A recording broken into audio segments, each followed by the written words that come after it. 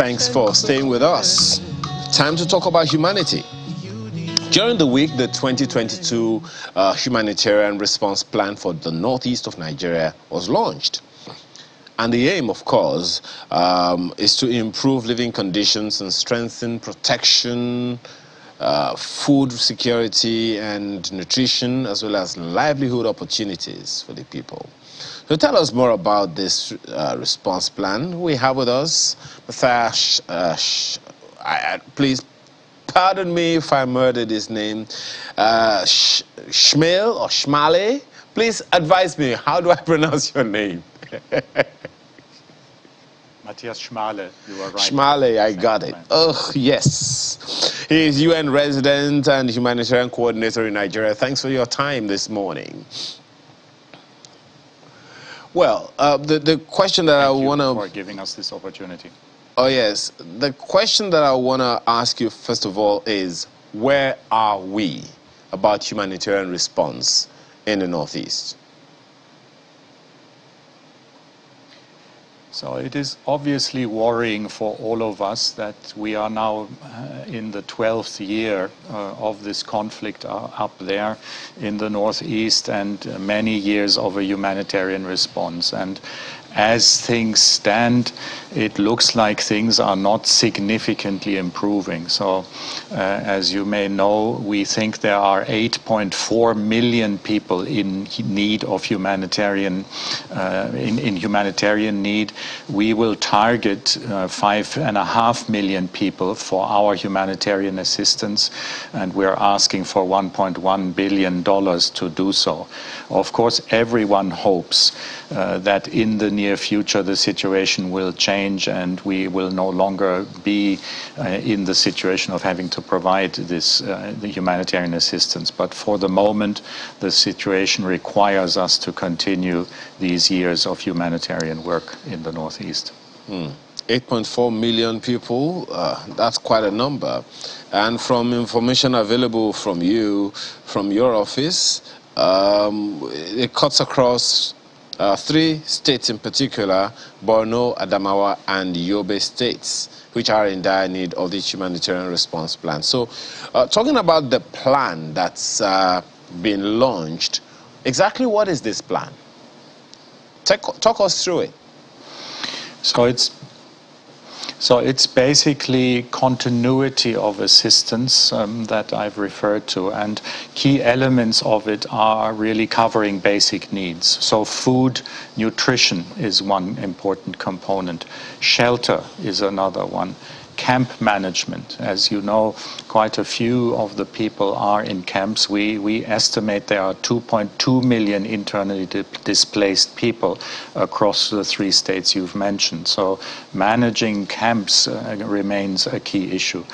And then where it's possible and situations are improving, we also try to give early recovery and livelihood support. That is critical, linked to what I was saying earlier. We hope the situation will improve and that people will eventually have opportunities for a more dignified life. So as we provide assistance that covers basic needs like food, like water, like shelter, we're also trying to expand and see where we can provide what we call livelihoods opportunities or support to livelihood work. And then finally, and a very important aspect of our humanitarian operation is protection work. You made a reference to that in your opening remarks. We know that 80% of the people in need are women and children, and they are often the ones most badly affected, including being exposed to violence, including gender-based violence. So protection work, which includes elements of advocacy with all duty bearers to keep people safe, is another important component. So it's humanitarian basic needs, it's early livelihood, early recovery and livelihoods, and it's protection work.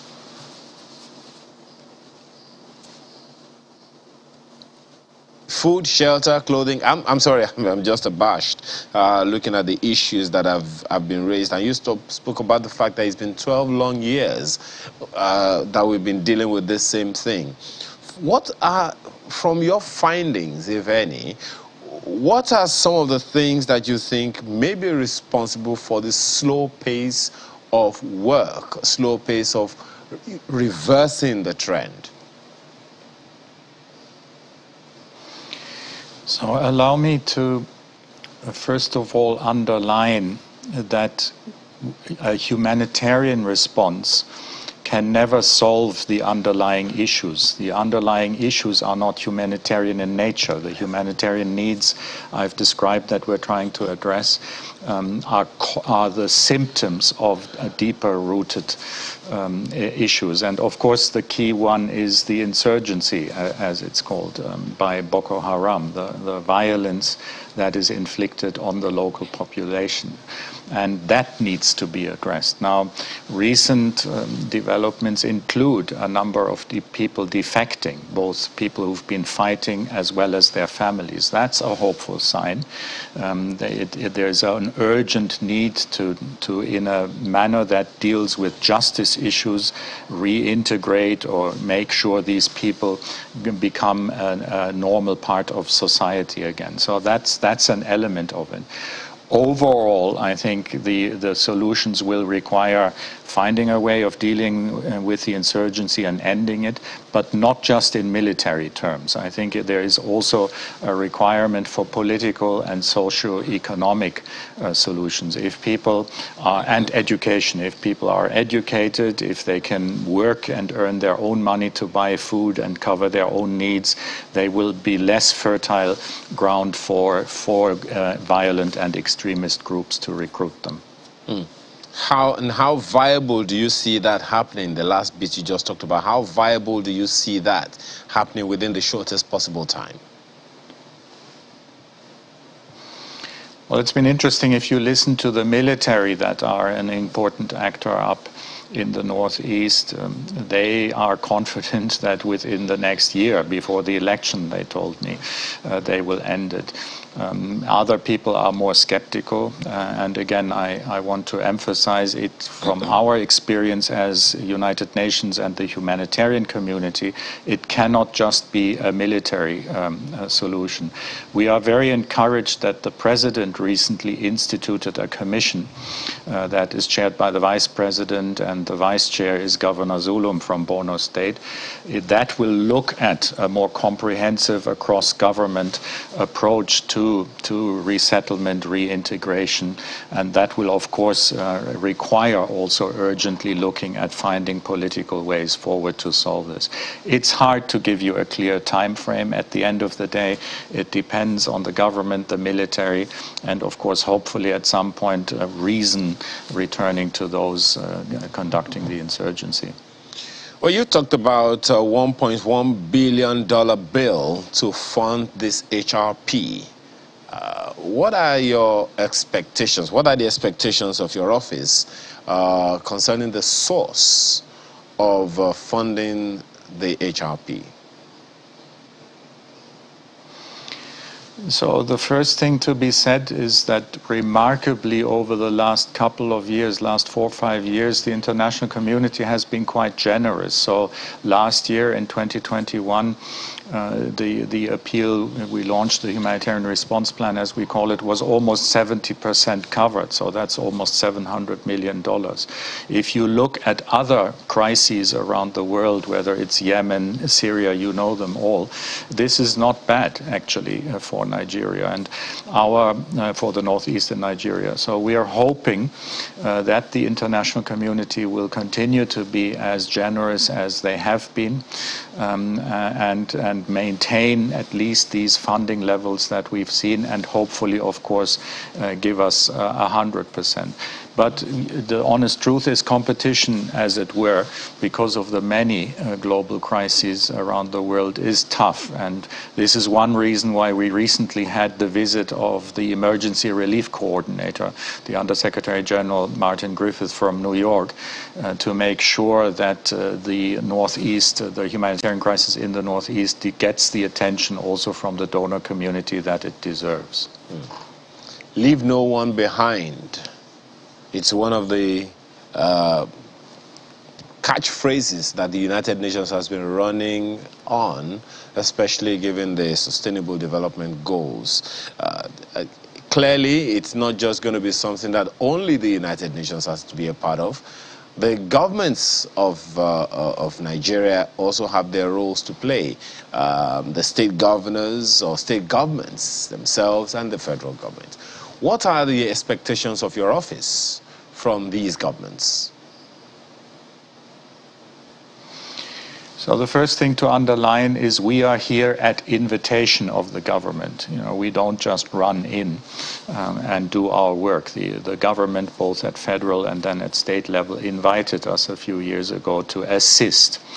So that's the first point. The second point linked to that is around the world it's accepted that governments carry the main responsibility to look after the well-being and welfare of their citizens. So as I reflected in earlier comments, of course the government has to be in the lead, not only in defining what humanitarian work should be done, but also in looking at solving the underlying problems and creating a more conducive environment for dignified lives. So that's the way we see it in the United Nations. It's the governments that are in charge, and we have a very respectful relationship with the federal and state governments in Nigeria. They need to lead and define where we can come in a complementary way.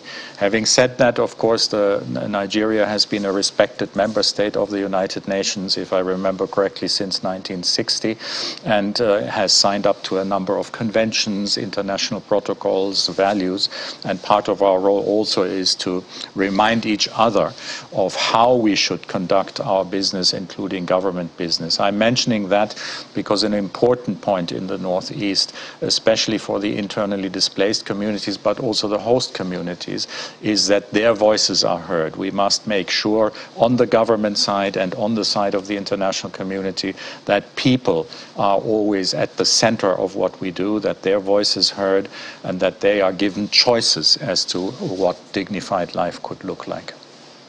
People, Mr. Schmale, people. At the end of the day, it's about people. The issues being raised came from the people. The solutions will also come from the people.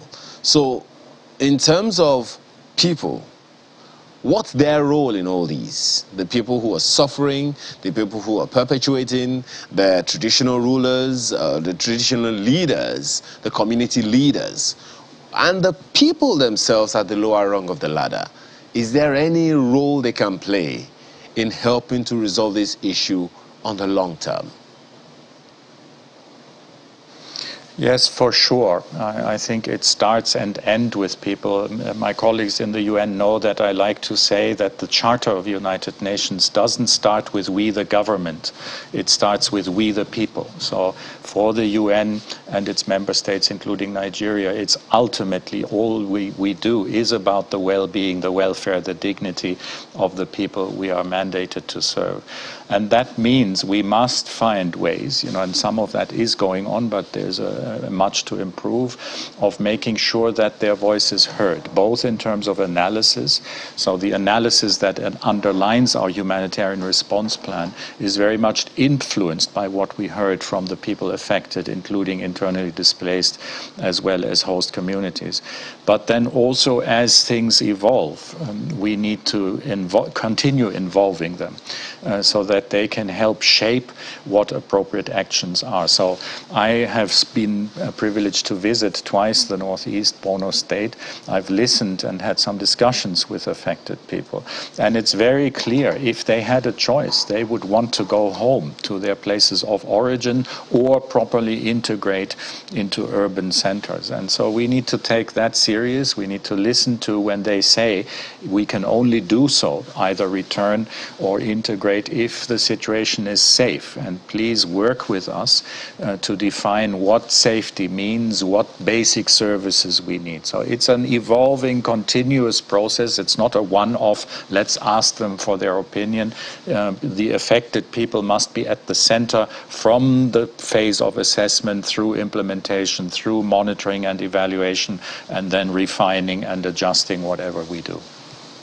You mentioned earlier that Nigeria, as several other countries, is a signatory to many of the conventions of the United Nations. One of those conventions concerns the rights of the child and all of that. You also underscored the fact that a good number of the people that we are talking about here, 8.4 million people, a good number of them are children.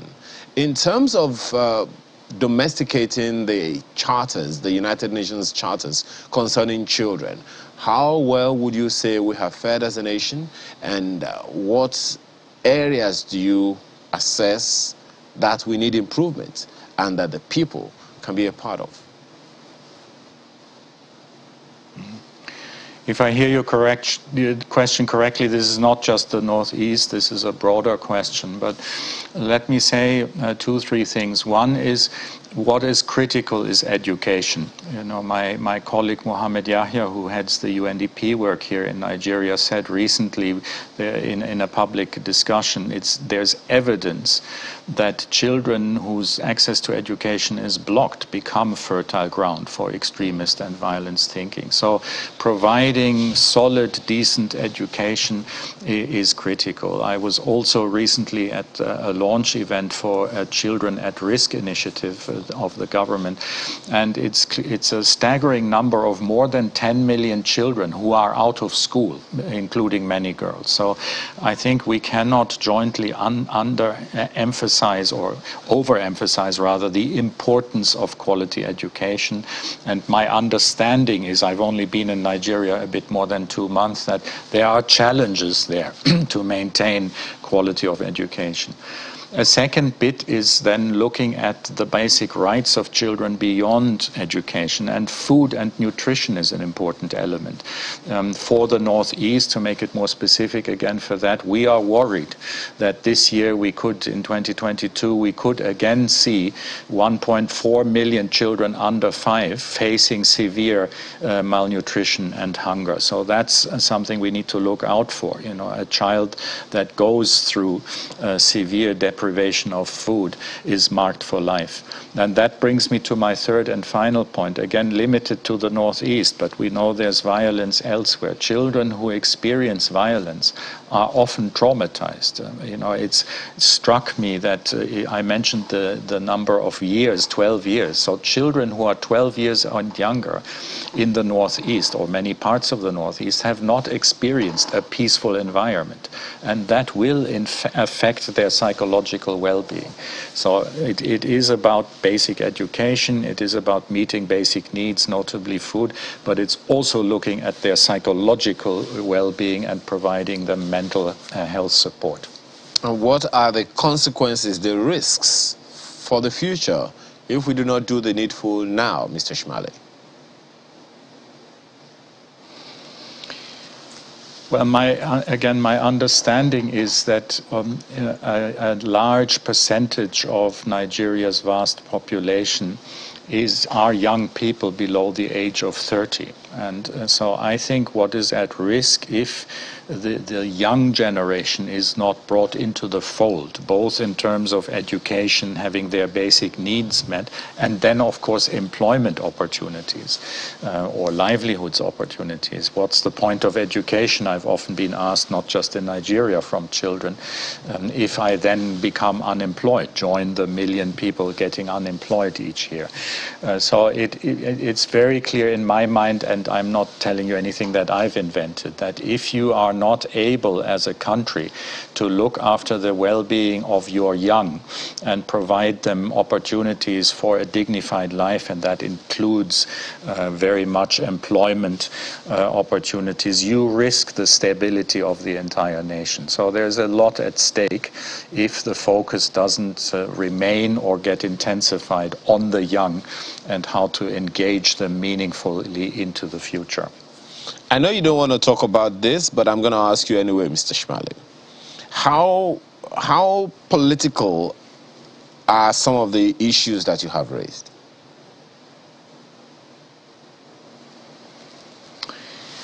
Well, the question is what is political and what is non-political. If you talk about the affairs of the state, you can very easily be accused of becoming too political. Now, our approach, and especially when we talk about humanitarian work, which is the context of our conversation, is that we must maintain neutrality, that we don't take positions in terms of political parties or what governments do in public, at least. You know, we, as I said earlier, are here to support government. So our starting point will always be to respect the sovereignty of governments and to be led by their analysis and their plans and their intended services. As I think I also indicated earlier, that doesn't mean that we won't, behind closed doors, in the case of the United Nations, have debates and raise with government if we think some things are going wrong. You mentioned earlier, if I remember correctly, the Convention of the Child, protecting the rights of children. So, of course, if we see that being violated, we will raise that, and some people will say, there you're becoming political. My sense is, as long as we always remain respectful of the sovereignty of the Nigerian state at federal and state level, and if we raise issues that we think are not going so well in a respectful and constructive manner, we cannot be accused of getting into politics in the wrong manner. Well, we just have to thank you very much for everything that you have been doing, and we can wish you the best. Matthias Schmale, United Nations resident and humanitarian coordinator in Nigeria. Thank you so much for the enlightenment you've given us this morning. Thank you. Thank you very much for the opportunity. Okay.